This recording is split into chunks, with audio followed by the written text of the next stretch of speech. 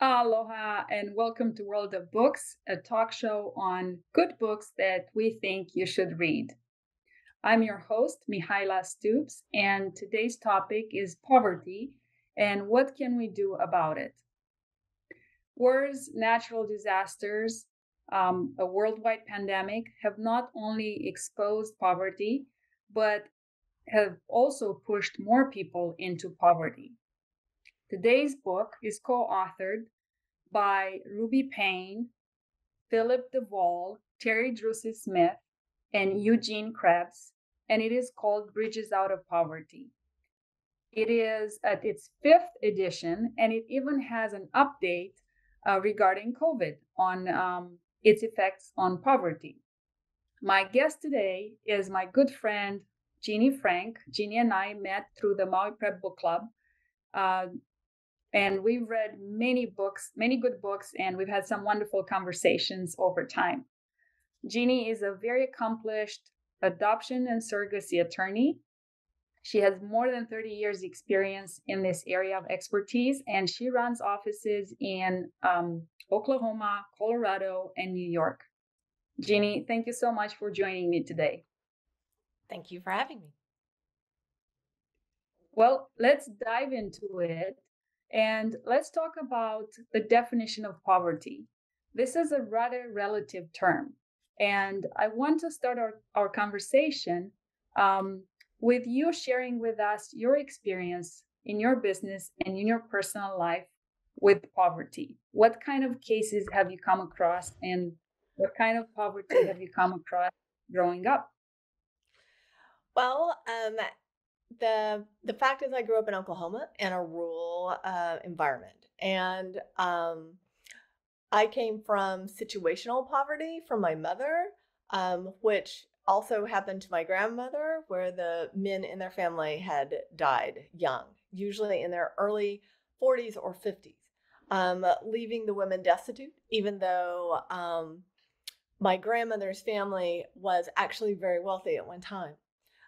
Because of situations like death for generations, then it threw everyone into poverty. And so I grew up actually on a small 3-acre plot of land where we grew and canned everything. And what we didn't have, we traded for, and my uncles would hunt and bring in the little bit of meat that we had. And so I grew up uh, with my grandmother and my mother would not take any type of welfare. So they would work part time when they could, and then we would survive off of my grandmother's Social Security, from retirement, and then my mom bringing in a little bit of money when she worked part time. So things were scarce, and so poverty. I grew up with a little of nothing. I didn't even have any clothes that were from a store until after age 12, when I really started throwing a fit about that. Now, of course, I'd like a tailor. I can't afford one, but So, yeah. lack of financial resources would be the definition of the poverty that you've encountered as a child. I think so. The reason that I love this book, and that I wanted to, when you asked me about doing this interview, that it was so special to me, is that living through poverty and seeing not only financial, but how you struggled out of poverty. My family had a plan for me to get out of poverty since I was 5 years old. And for me, that was music. My great aunt had, her family, like I said, had been wealthy, and they sent her to Chicago School of Music.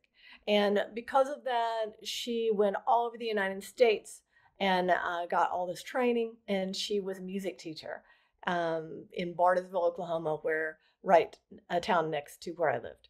And so every week we would actually go up there for piano lessons since age 5. And There was a litany of things that I needed to do to actually throughout those years in order to actually escape poverty, and that plan worked. Um, and so a lot of people actually do get out of poverty through various types of skill sets. Sometimes athletics. A lot of people will get out through athletics, but some people will get out through music, or they're very intelligent and they have an opportunity to show that and to go to different events, and they will have mentors. And that is one of the main things that I believe this book brings and hits home, that to climb out of poverty, you're going to need a mentor. Yes, I couldn't agree more. I enjoy this book exactly for this reason, because it points out that it's not just poverty is not just lack of financial resources. It's actually lack of mentorship, lack of support. It could be childcare, it could be transportation, Yes. lack of relationships, and it it shows that essentially we all could do something about it, because not living in poverty any longer, Right. we can help those, if not with money, with definitely with mentorship and other kind of support. Right.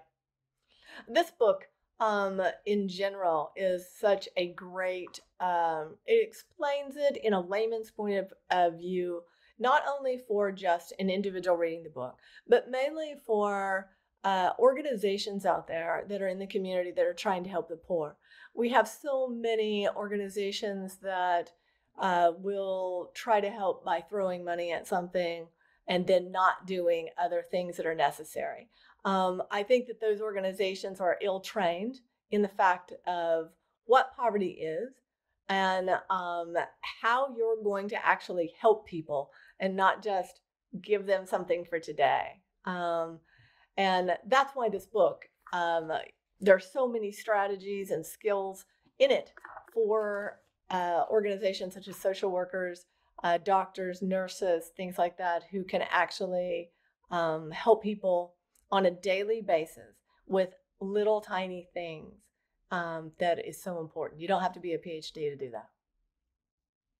And the book also includes a lot of advice for companies that employ people living in poverty, because these these people, their life is summarized by this concept of the tyranny of the moment, meaning that something happens and then the entire life rhythm is upended. And as an employer, if your employee is going through this, then you'll find yourself in the same situation, meaning under the tyranny of the moment, having to figure out how to bring in additional help and so on. So it's a book that it's good for us as community members. It's good for nonprofits that work with people Yes. living in poverty, and also for companies that employ these people. Yes. Well, I think that in the book, it does show that, you know, first line and um, skills for the workers and for people who actually come into contact with people in poverty and in your employment. You want to know how to speak to people, and how to explain things to people. Whereas the language in this book has a great little chart about the language, how it's different in poverty versus what middle class people speak.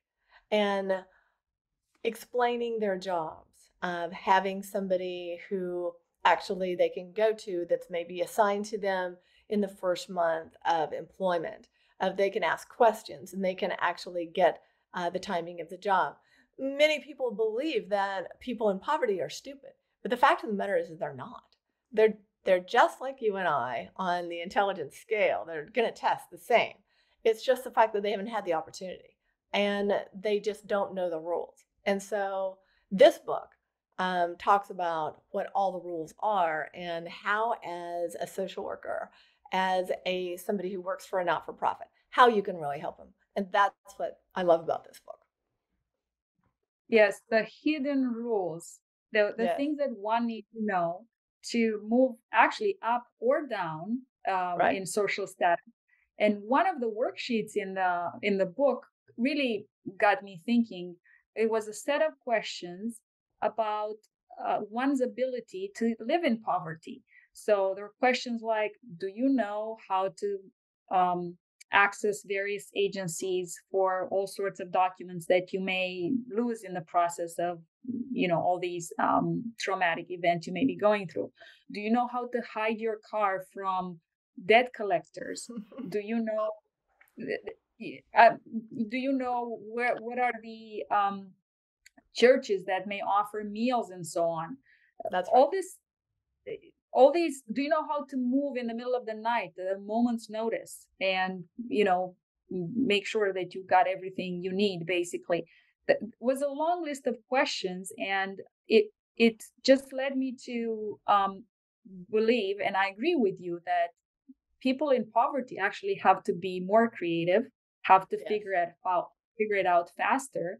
This is being living in poverty is not about being intelligent. It's lack of support, and it that's could be right. financial, it could be um, social capital, it could be health, it could be language, relationships, and so on. Yes. I mean, in my work, what we try to do to help pregnant moms is to get them an ID. And while you think, gosh, that's so simple, the fact is, to get an ID, you need a birth certificate. And to get a birth certificate, you have to have a litany of things to be able to do it and to prove who you are. And that's pretty problematic when you have no ID at all. And so we have a whole set of systems that can help people get an ID because you can't go to work without an ID. So it's like this circle of blockages for helping them to get a job. And one of the things that they mentioned in the book that I saw firsthand growing up was churches. Churches are a first line of help to people in general, to kids, to going to their programs, to getting meals at the church, which was a big deal. Because you might be able to, depending on the Wednesday night service or a special event for children, which they generally have at least once a month, but Wednesday night they usually have a meal. Sunday night, sometimes they have a meal. That's a big, big deal for people in poverty because people in poverty sometimes only eat twice a day. And that's, that extra meal is huge. So that, along with the fact that people at the church know how to talk like the middle class. And they will teach you how to do an interview if you ask them. And if they see that you're struggling with getting a job, then they can come and help you.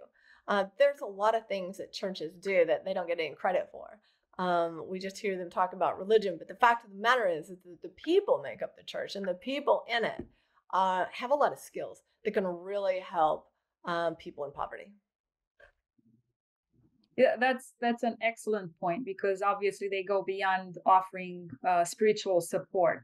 They, Yes. like you said, they may offer some of these hidden rules of middle class. And I want to go back to the topic of language. And in the book, there's a pretty good description of the differences between the kind of talk people of poverty in poverty do versus middle class. And we're talking about differences in the grammar and the sentence structure. So middle class people seem to be taught to have very well formed sentences. People living in poverty, their discourse is more entertainment type. There's no periods, there's no commas. It just goes on, and humor is very valued, and you need to Yes. know to appreciate that. There, the book also talks about how, for instance, poor people look at food versus middle class versus the wealthy. For the poor people, it's all about quantity. For the middle class, it's all about quality. For the wealthy, it's about presentation and provenance and things like that. It Yeah. was a quite an eye opener. It is, and children who grow up in poverty. I mean, learning the hidden language will give you clues to who actually grew up in poverty. Because the truth is, as an adult, even when you climb out of poverty, you really have all of those tales, right? I mean, anybody coming to my house or listening to me about food will know that my refrigerator is packed to the gills all the time, even though things are rotting, even though I know that the store is 5 minutes away. My pantry is packed. Everything is packed because I'm afraid deep down inside that I may not have enough food, even though I know that's not true. I know that's not true. I know that I can grow my food if I had to, and I know where to go to get free food. So I know it's not true, but I still have it. I think that learning who and what and where they came from helps you to meet people where they're at. You can't really help people unless you do that in a non-judgmental way. And it also helps you when they have different ticks and they say things that are just really odd. And you're like, what is that? And they use a lot of slang. And people who've come out of poverty will go back to that, especially in times of stress. So people need to be understanding of that and work with that. But yeah. You know, there are 37.2 million people in United States that are living in poverty, according to, I think, a 2020 census. And it's an incredible number. And it makes me wonder, what can we do about it? And you also look at what's happening worldwide, and you could see more poverty. And um, like, who do you help first? Who do you start with? Is U.S. poverty different than the, you know, people, the refugees from Syria living in Turkey for years in a row now, in tents and with limited access to education, or people that have been affected by COVID or by sea level rises in Bangladesh? Who do you jump to help first? How do you do this? How do you cover it all? Well, I think that once you get to thinking broad term, most people get overwhelmed and then they don't do anything. So what I tell people when they ask me is start with your community. Start with how you can help the homeless or the people in poverty, and because they're all around you, right? They're in these communities that we live in. Help by volunteering at a not-for-profit or an organization that affects you in your community. So that's what I think is the best idea. I don't know. I mean, I feel really bad about all these people worldwide, but if everybody could just help a little in their communities, then at least we could take care of what's at home. And then maybe we could start looking out to other places and help them. But I really think you probably should help your neighbor first. First, Yeah. yes, yes, I couldn't agree more. Um, the authors state that there are three causes to poverty, and one is the lack of affordable housing, which Mhm. we're experiencing here in Maui. And in Hawaii, we have a crisis in our hands right now when it comes to affordable housing.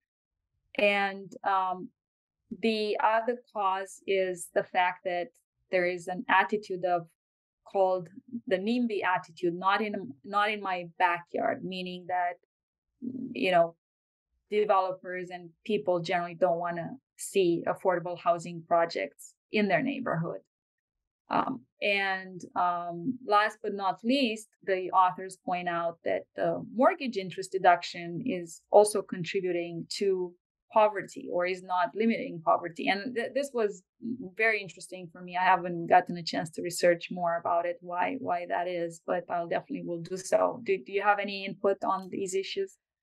I don't have any input on the mortgage interest, even though it's fascinating. I'll look that up myself. But what I do think that Hawaii is quite different than a lot of places, right? or at least where Maui is very different. Hawaii has a very big homeless camp over there. What I'm seeing in the United States is people like Arizona that has never seen homeless like they've seen. And I believe an article came out just a few days ago where they had about 800 people living on the street. That's an enormous amount of people in that heat.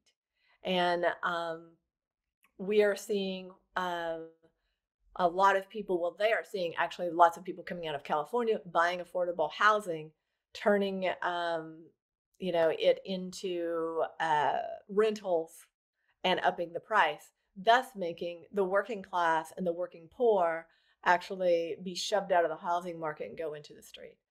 Um, what the answer is, I don't know, but somebody needs to do something because we can't have a bunch of people in every major city living on the street.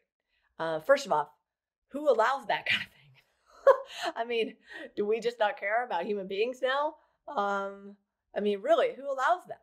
And what are we going to do about that? There has to be an answer.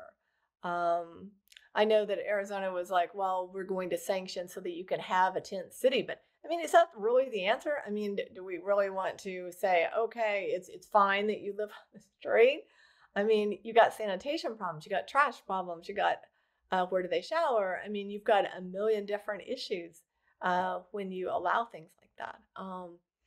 So I think that the government ought to have some sort of viable solution. Because I don't think that this is going to get any better. I mean, inflation is at what, 40%? That's quite a bit. I mean, even if it goes down Yeah, a little. on rentals, yes, or help or I cost of living. exactly. And if you think about this, the fact is, if you get pushed down into the street and you live in a tent, all your possessions are in the tent, and theft is rampant. So you go to work and you come back, and if you don't have anybody watching your stuff, or maybe the person watching your stuff isn't watching it well enough and they steal from you, then basically you're getting just a little bit of money, and then you're going to have to replace all the stuff that they stole, making it even harder to actually get into a low income housing. The other thing is that people in poverty need an address. That's the biggest thing. They can't get a birth certificate sent to someplace, which is almost all the birth certificates after COVID are online. And but if you don't have a post office box, or you don't have a place to send your mail, there's what are you going to do about that? There's nothing. And if you go to a bank, open a bank account, they want to know address. What if you don't have one? What are you going to do now? And It's so interesting how these things can be such, I mean, major barriers. challenge. Yeah, Yes. such barriers. Yeah, Yeah. major barriers, which seem so simple to the rest of us, right? We don't even think about it. In the middle class, you don't even think about who's going to have your address or where you're going to send mail. But in the real world, that's a big deal. Well, I feel like I definitely want to figure out or learn more about how to solve this affordable housing issue. I look at Maui as a social experiment because many um, people have left, primarily middle class, and the ones that have returned are not people that require that will, you know, fill in those jobs. On the contrary, they will need to be provided services by people in middle class and people living in poverty. So it's the biggest social experiment at this point, and I'm waiting to see how it will unfold. But Jeannie, I thank you so much for joining me today. It's always wonderful to talk with you about just anything. So I'm sure you'll I hope you'll be back on the show. I will. I will. Thank you for having me. And I enjoyed it. This book has been a favorite of I mine for enjoyed years. I know you recommended it to our book club and it was absolutely excellent and it stuck with me over the years and I'm so glad that it's been updated and enhanced. So To all our viewers, I hope that you will read this book, and I hope that you will feel inspired to do something in your community to reduce poverty. And until next time, ahui ho.